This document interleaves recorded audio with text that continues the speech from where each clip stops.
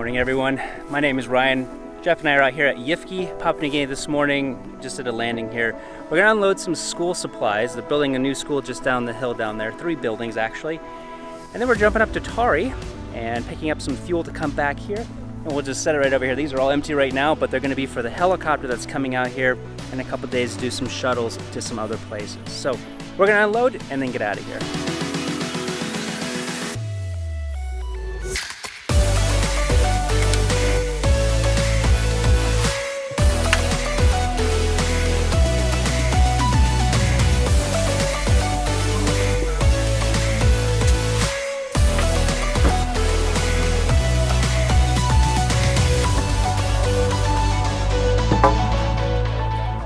Well, we're just gonna be picking up one passenger here today, just kind of a standby rate just to head up there. He actually wants to go to Goroka, but anytime they can get out of the bush. I think it's a 4-day hike to the nearest road from this location anywhere. So if they want to go to town, jump on like P&V or something like that, 4-day hike just to get to that. The school is right down here, kind of where these people are down here. I've shown you guys down there before, and I don't think they've made much progress since the last time. I think Brad and I were out here just a couple of weeks ago. So anyway, we're unloaded now. We're just gonna get our passenger tied down, ready to go, and get out of here.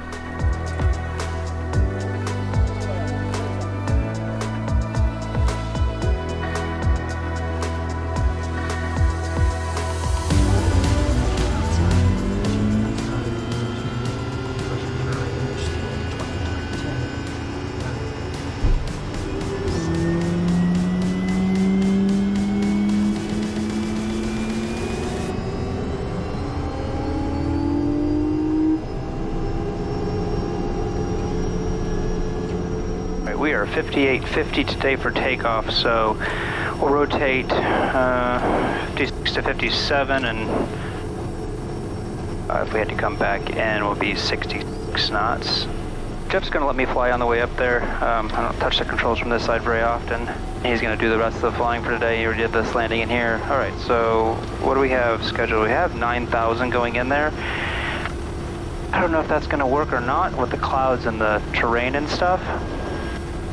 So we will see. My plan is just to head out this valley, probably make a left-hand turn and climb, and then cut over that way. So we'll just climb basically up that longer valley right there is my plan. And we're pretty light, so I think we should be able to get up there fairly quick. Did you make a taxi call or? No, did you cancel earlier? I did, yeah. Okay. You called them on HF earlier? YSB 65908, November Tango Kilo taxi. You got flight controls? Yeah, I have flight controls. Calling Morphe 65908, go ahead. November Tango Kilo taxi, Yifki, Tari, 4 POB. November Tango Kilo, departure 1 colon 6538. 6538, next, November Tango Kilo. All stations Yifki 1285, November Tango Kilo will be departing Yifki for Tari, will be on climb 9,000. All stations Yifki. All right. 2 cones here up on the right, basically that school area is my safe report. We'll be airspeed alive at that point. If for some reason we're not, we need to stop on the runway. Full reverse, heavy braking. If we're going off, cut off, pull off, and shut off. And masters crack our door. After takeoff, we'll consider EPL immediately, pitching for 85 knots. Consider feather. We'll do cut off, pull off, and shut off. And I'll actually request your help if there was an emergency. It'd be a lot easier for you to help me in remembering to do all these things as well, because you're not flying. So, and we'll make a left-hand turn down to the river bed area. All right, igniters, lights, inlet, furnaces. We're 30 degrees at 3,000-ish. Oh, 1370. Furnaces, idle, and gov. Done. And done. 1370. Rotate 57. Put my elbow in. Brake is off. Alright, here we go.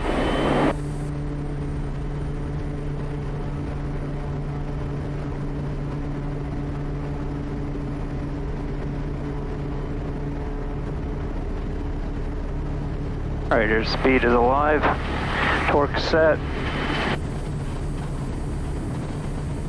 there's our rotate. I'll lower the nose just for a second until I get my speed, and then we'll pitch for 75. Or, sorry, 7.5 degrees. Okay.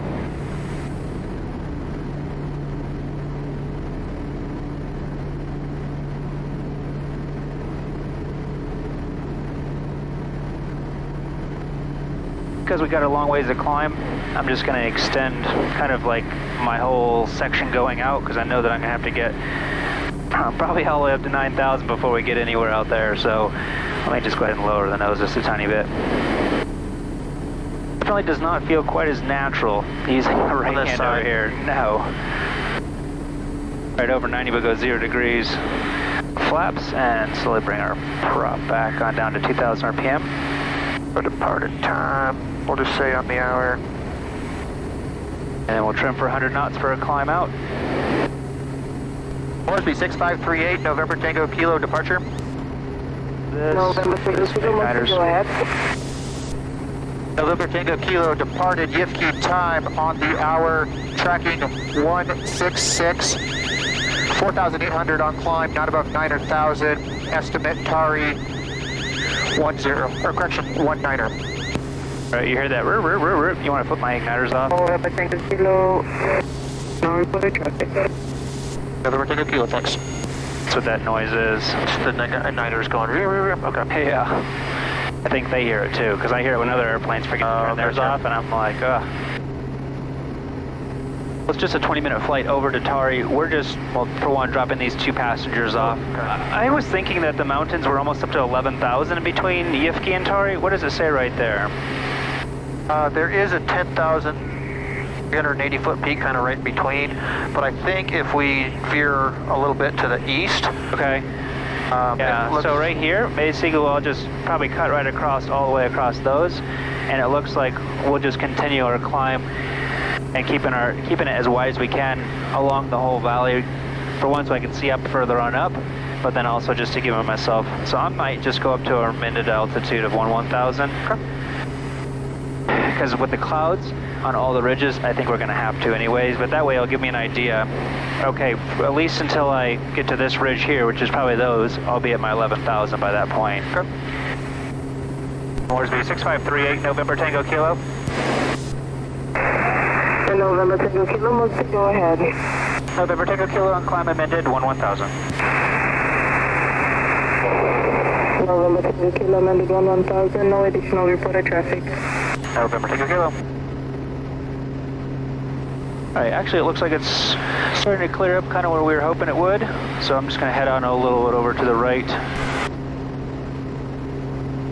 I'm going to just plan on going right through the right side over there, just because there's still, we've got 2,000 feet yet to go, and I know we'll be over it, but the clouds will be lower, just because we know the terrain is lower. Maybe right through that yellow area would be a good area that I'd be kind of thinking, even without even looking at it, that's probably where the lowest clouds are going to be without having to go 10 miles off of track. Yeah, and that's kind of what we're seeing up ahead as well too, just a bit of a trough there. We 15 minutes out, by the time we level out, 10 minutes, so I think I'm just going to go ahead and start leveling off now, because it looks like we're going to be over top of it. We're going to be over top, and then we're going to probably start a descent here really shortly after that. There's a little information on Tari if you need it. 5,500 feet for elevation, so I'll just turn this down to 6,500 for elevation, so I have an idea for pattern altitude. Then our descent profile at 6,500. Runway 14 and 32. And let's just go ahead and put in 600 feet. Top of the descent will be right on that ridge, so I think that will work out well.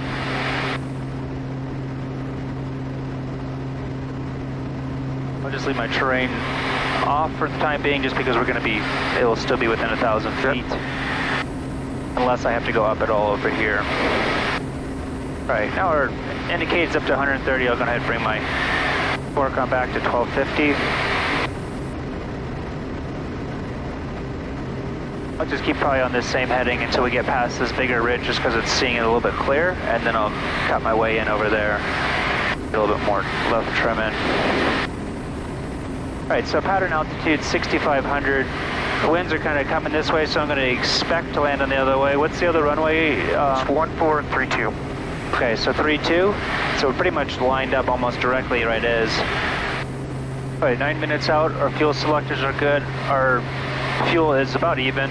Our terrain is still turned off for the time being because we're just going to be 500 feet over this. Our VREF, we'll get that set up once we get past this bridge so that we're not working through all this stuff and having our head down when we're close to terrain and clouds. And then I'm looking here at the valleys. It's kind of a V, so I'll start my descent probably, if I can, right after top of this. Otherwise, that's kind of how I'm planning my descent to come in. You know, there's kind of a ridge that goes up along here that we'll just usually skirt right along. Vertical track. Right. You could almost skirt that way as well. I could, but I think it's what we're looking at is, I wonder if it's in between. I don't know this area well enough, and I don't know if that's going all the way in the valley or not. Okay. So you might as well just hold it for now. Right now, it doesn't look like really far out there, so that's where I'm like, and you can see the clouds are kind of coming down the rest of the big valley. And I think because this is such a huge valley and it's open over there, I'm just assuming that it's going to be open in 90% of the whole valley is my thinking.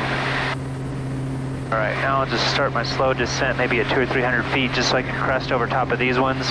We're starting to see a little further in, and the clouds look like they're continuing to go down. So my plan is just to skirt over these and continue down into the longest route that I can down in there.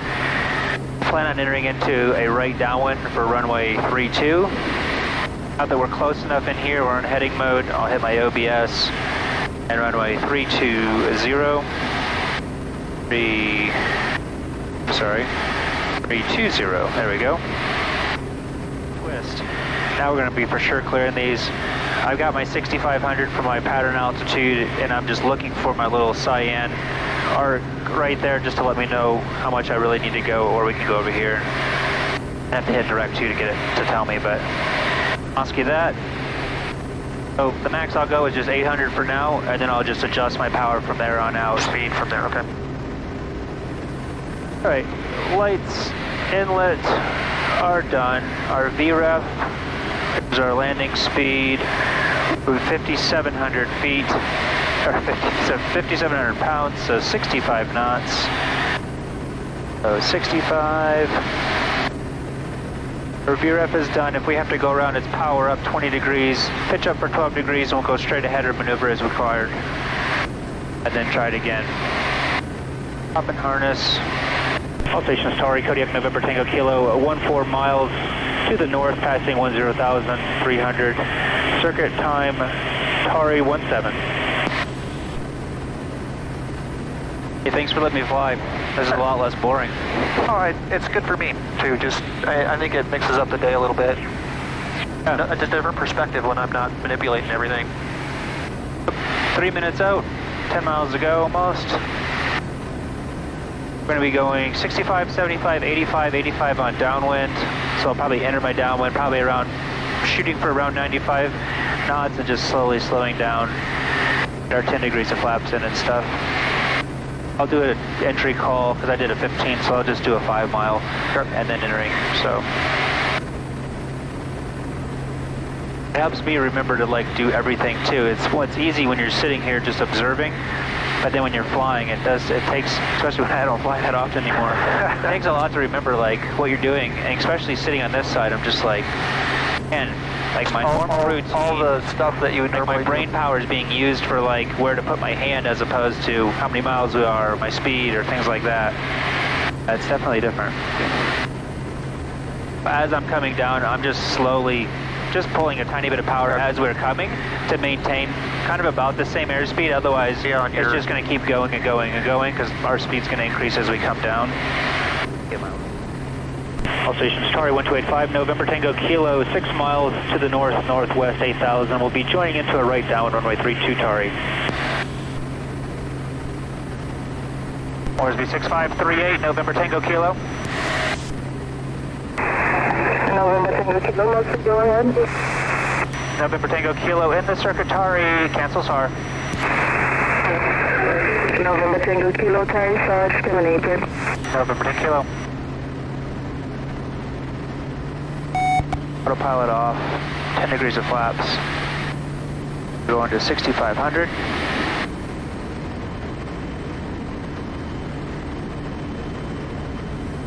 All stations, Tari 1285, November Kilo, joining right downwind 32, Tari. I'm just keeping my power at 440 kind of the whole way in, knowing that I'm going to be continuing to descend to 6,500, and then once I get to my 65, then I'm just going to level off, continue to bleed the airspeed down to my 85 that I'm looking for. Okay. There's our 65, we'll level off. Go ahead and reduce my power. We'll slow to our 85, and we'll go down to 6,200. It's final, or it's 5,500, yeah?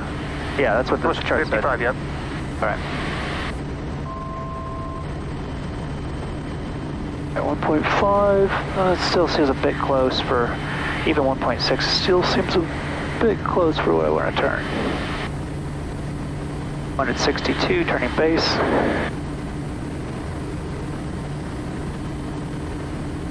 All right, we'll turn here. We're down to 6,000, slowing to 75.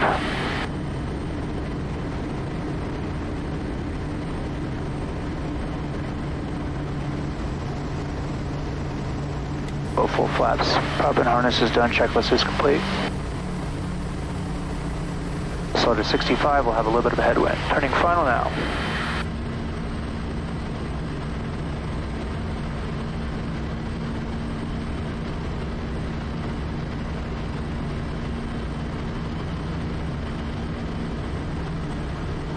A little quick on the descent. Correcting.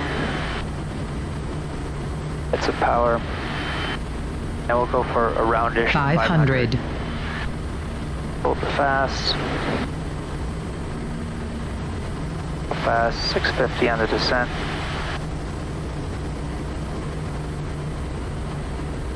But to the right, correcting. 800 on the descent. Following it.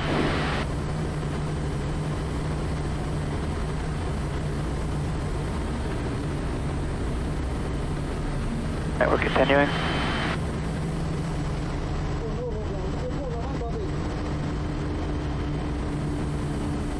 But right.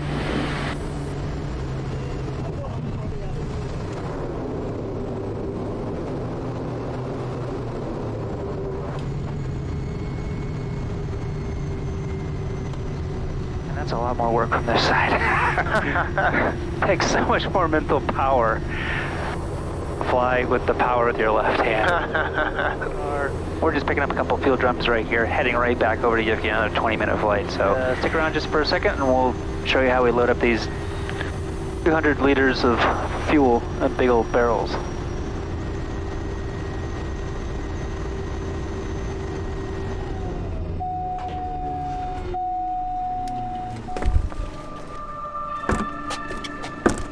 Welcome here to Tari. Just a couple years ago, I think maybe 3 years ago, this actually was a gravel airstrip and they just paved it, yeah, like 3 years ago. So they're building a new terminal down here. I forgot to mention that on our way in. In fact, I forgot to even look at it over there. But like I said, we're gonna go ahead and dip the fuel real quick, check what we have just because this is flat. We won't be flat in Yivki, so we know what we have going all the way back to Wewak because we have our minimum fuel today.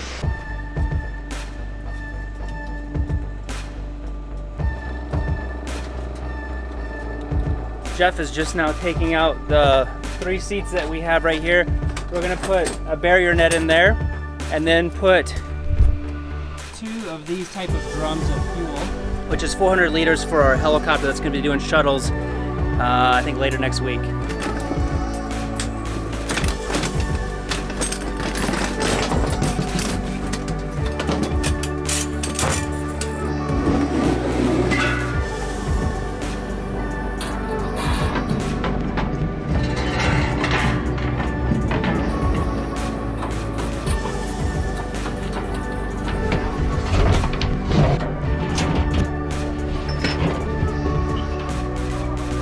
Jeff has finished tying this down. We've got each one individually put strapped down. Then we have it tied down here with ropes on all sides as well as our barrier net right up in here. All right, well, just because we had to deal with some winds coming in here, we had to climb all the way up to 12,000, all the way up to 11,000, just coming in here and into Yifki, and we've got to go all the way back. We brought our minimum fuel just so that we could bring as much stuff out here as possible, out for Yifki, the school, and people we were bringing. So we actually got to put on a little bit more because we ended up using a little bit more than we thought. We had to go around at Yifki that we weren't planning on. So we're going to put on 40 liters just so that we can land with our minimum VFR reserve back into Wewak in another hour and a half or so.